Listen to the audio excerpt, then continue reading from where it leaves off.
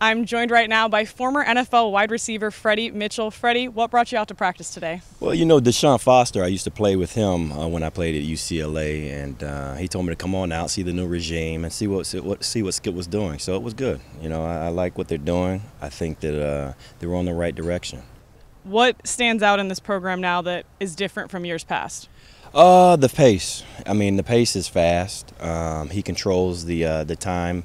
And it's really different. I mean, you get this Wasserman place too. It's a pretty nice place to play. What's the best part of the new Wasserman Center?